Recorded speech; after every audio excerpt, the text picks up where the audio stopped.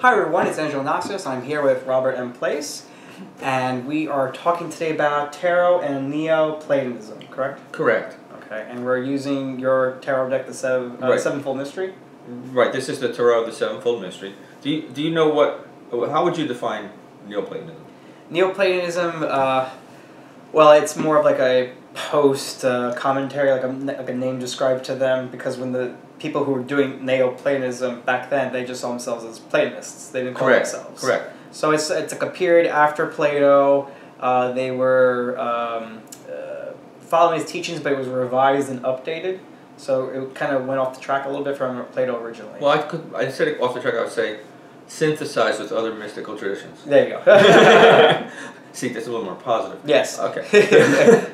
Okay. So yeah. But basically, Plato was mystical in the first place. So it's not. So see, what happened is, in the 1800s, German historians coined the term Neoplatonism to distinguish it from Platonism, which they felt was more logical and less full of mumbo jumbo. You know. Mm-hmm. So the thing is, but Plato was full of mumbo jumbo already. So yeah. And it's like they reformed Plato into something that really wasn't him.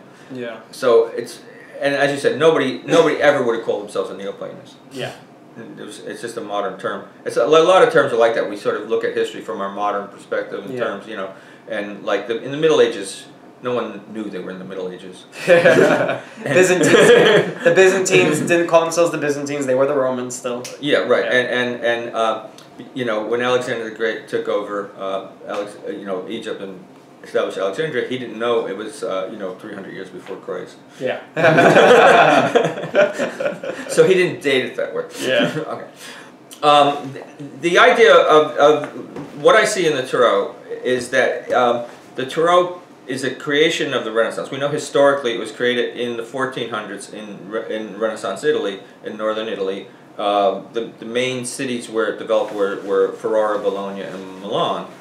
And at this time in the Renaissance, the whole name Renaissance, they're one era where eventually the people in the Renaissance did know they were in the Renaissance because they named their own era. Oh, I like that. Yeah, and Vitruvius in his The Lives of the Artists coined the term, and the thing is, it means rebirth. And what they were trying to do is be they're trying to revive classical culture, classical art, and philosophy. So there's a revival of Platonism in the Renaissance. But not the logical Renaissance of the modern German philosophers. It's the mystical idea. Like they didn't distinguish between Plotinus and Plato and all these and Pythagoras and all these people. They saw that it was all continuum, and so the tarot is a child, a creation of this period, and it embodies in the trumps the Neoplatonic mystical journey. Which we in modern terms we tend to call it the fool's journey, because the fool is the wild card, the outsider who takes the journey, and that's who our fool is. Here we see our fool.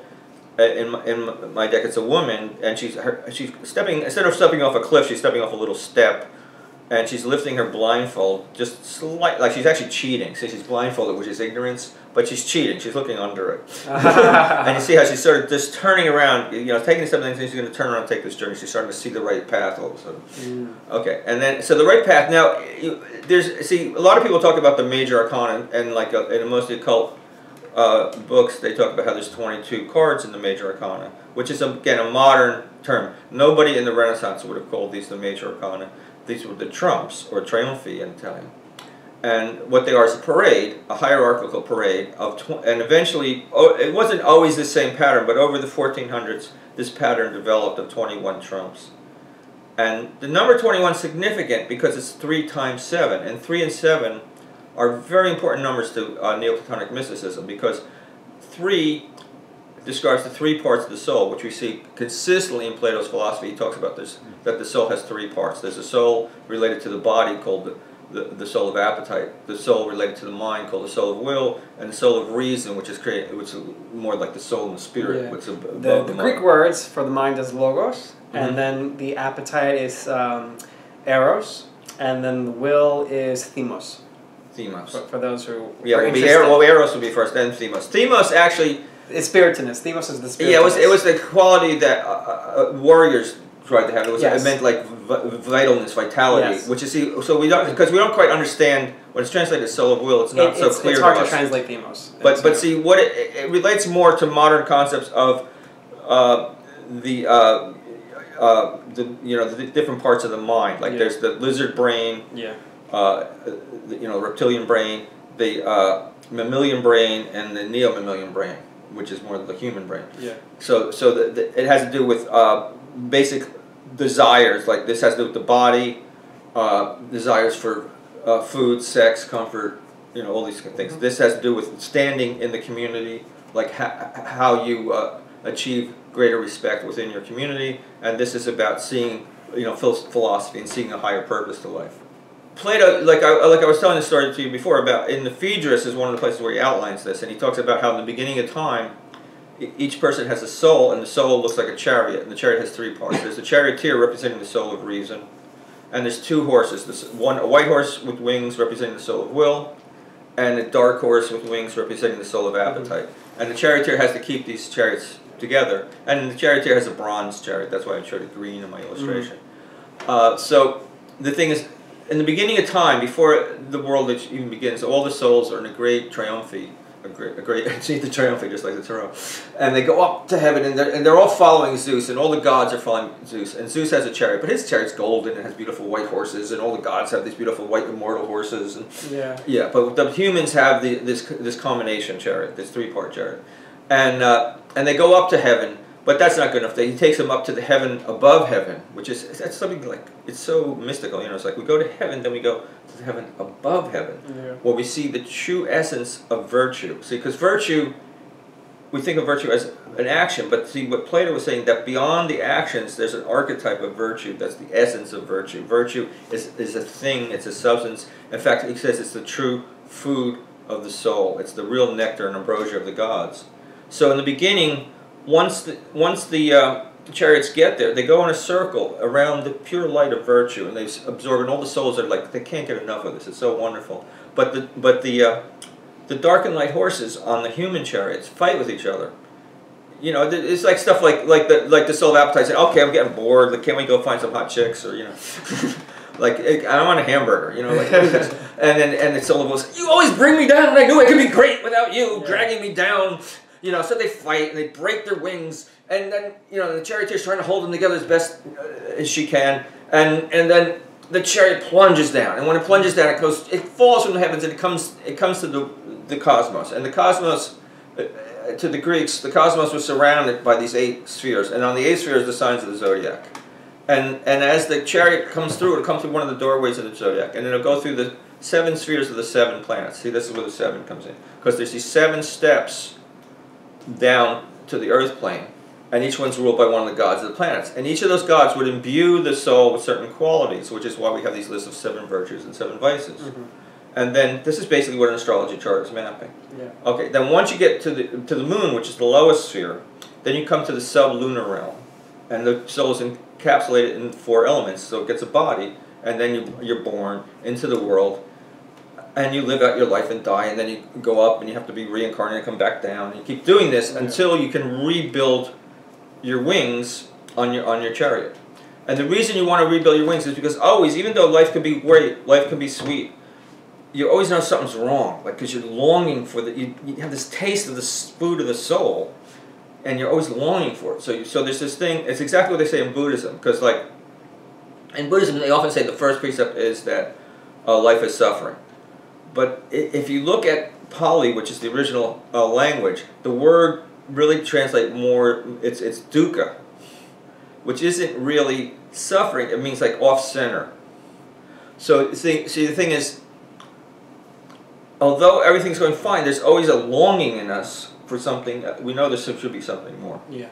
And so we want to get back to that. So basically, we've been exiled into the world of physical form. We're like the fools being born. And then these 3 soul levels form a hierarchy where we go from the soul of appetite to the soul of reason to the soul of will, and that helps us get back to our goal, to be spiritualized, right? And then each of them in the Tarot, we see we have 7 steps, like the 7 planets. So those numbers 3 and 7 are very important in Neoplatonic mysticism, and that's the numbers we see in the Tarot. So if we look at the first 7 cards, we start with the Magician, who in the earliest cards you'll see that the Magician, like in the Marseille deck, isn't a ceremonial magician. He's like a street hustler. He's the kind of person that tricks you like a con man. Yeah. He's definitely greedy. Definitely controlled by the soul of will. And then we have 4 rulers, which aren't, and it's not an accident that there's 4 of them. 4 represent the physical world, like the 4 elements. And these can be related to the 4 elements, the 4 directions, the 4 seasons, but they also form a hierarchy. They're called the temporal rulers, like lots of times they would call them the 4 papi, because they're all like they're ruled by the Pope. So we have the Papist, the Empress, the Emperor, the Pope. Now in different orders in Italy, these 4 are always together. The Pope's always the top, but they could switch. You know, maybe the Papist would be next to the Pope, and the Emperor, you know, the Emperor, Papist, Pope, or you know, there's different ways to put them together, but the Pope's always top dog. But all of them are trumped by Cupid, who is in the Renaissance. Cupid is the embodiment of the soul of appetite. He's appetite itself. Mm-hmm. He makes you desire things. But then see, in the end, the 7th card is the Chariot, which is the soul of will taking over from the soul of appetite. So the Chariot is moving us to the next level. It's like, you know, because like if you look at the Marseille deck, you'll see how the lover is trying to make a choice. He's trying to make a choice between a virtuous woman with the laurel wreaths like we have here, and one with flowers in her hair, who represents sensuality. Now, to keep it going, he has to choose the woman with the laurel wreath, and then he becomes like the charioteer, the hero. He moves into the soul of will. He makes a willful act.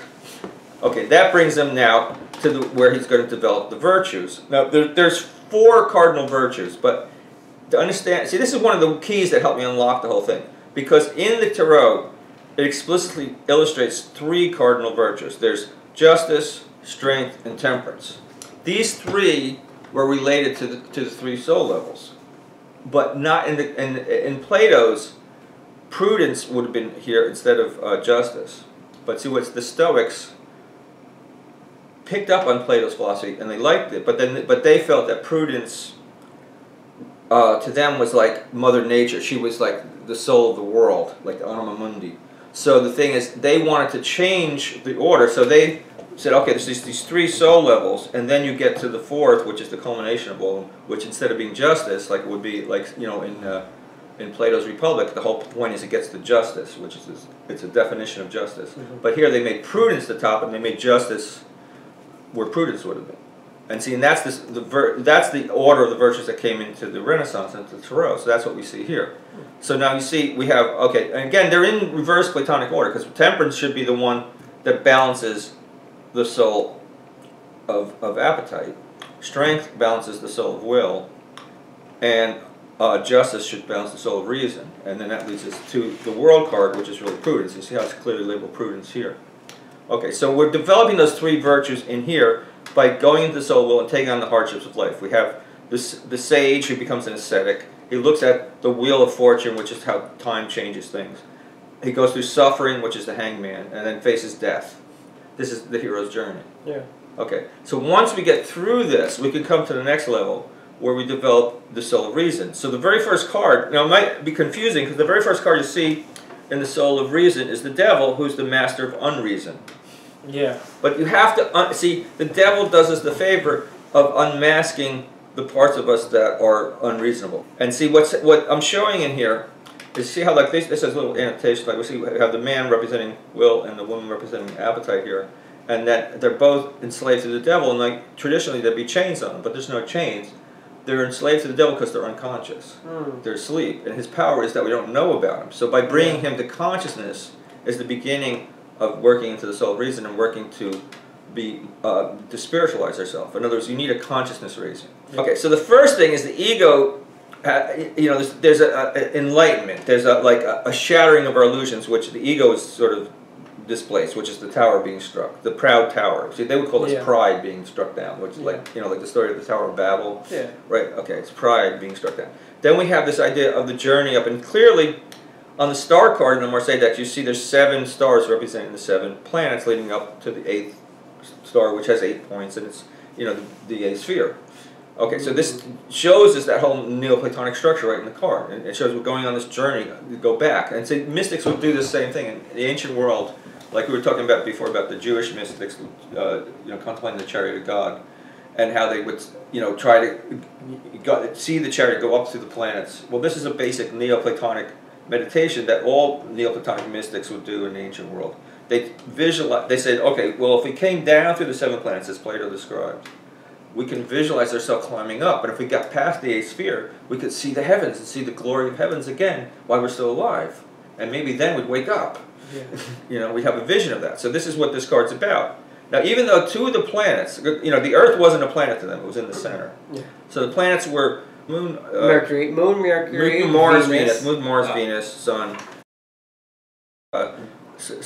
Jupiter, and Saturn. Okay. So the thing is, because that's, you know, I mean, they're all different orders, but the thing that became a sort of standardized order based on the speed of the planets. Yeah. Okay. Now, the Sun and Moon are actually in there, see, because they're planets. They're not. You know, they didn't think the planets went around the Sun. They thought they went around the Earth. Planet is a Greek word for anybody that moved in the sky. Yeah, like, you know, so if you went out at night and you looked at them moving, that's anything what it that moved. Was but the thing is, the Sun and Moon are these ultimate. You know, it's like light and then more light and then the feminine and the masculine. So there's this basic polarity of the feminine and masculine having to come together. In fact, what we see here. You see how I have the moon is represented by the mermaid coming out of the depths of the ocean, yeah. And then the mermaid comes and meets the sun, who's Apollo, and I call it the Hieros Gamos. Okay. The holy marriage. Yes. Thanks for translating the Greek. Okay, and then what was dead is reborn. Then we have judgment, and that brings us to the Anima Mundi, who is also Prudence, who is also Sophia, who's the wisdom of God, and she's like, see, she's the culmination of the virtues. Like, so we have the symbols of the 4 virtues here. So even though this is the symbol of prudence, but she is the culmination of them all. But then she's Sophia, she's the mother of the 3 Christian virtues: faith, hope, and charity. And that's the Sevenfold Mystery. Because now, what that does, see, in our bodies we echo these 7 soul centers of the planets, and what the 7 virtues are supposed to do is purify the 7 soul centers and make our energy go up and join to the cosmos. That is deeply profound. Thank you. And I'm very impressed and amazed at how it just flows so perfectly. With the tarot, naturally, it seems that the Age of Arcana already has that blueprint in it. You just what you were able to do is really bring it out and make it explicit. When before it was more implicit. You know, this is explicit. Like this is the Neoplatonism that is in the Rider-Waite, for example. Do you think the Rider-Waite has it built in there? I think it's in there. I think that the thing is that they have some other extraneous ideas worked into it, but they're not disharmonious with the whole basic theme. But you really make it clear, clear as day. Yeah. So see, and what I did in the alchemical tarot is this. It was showing how the cards related to the trumps work with the great work of alchemy, which is basically the same message. Yeah. It's universal. Right. All right. Thank you so much for sharing this with me, and I hope everyone enjoyed. And if anyone has any questions or comments, leave it in the comment section below. Thank you. Okay. Bye.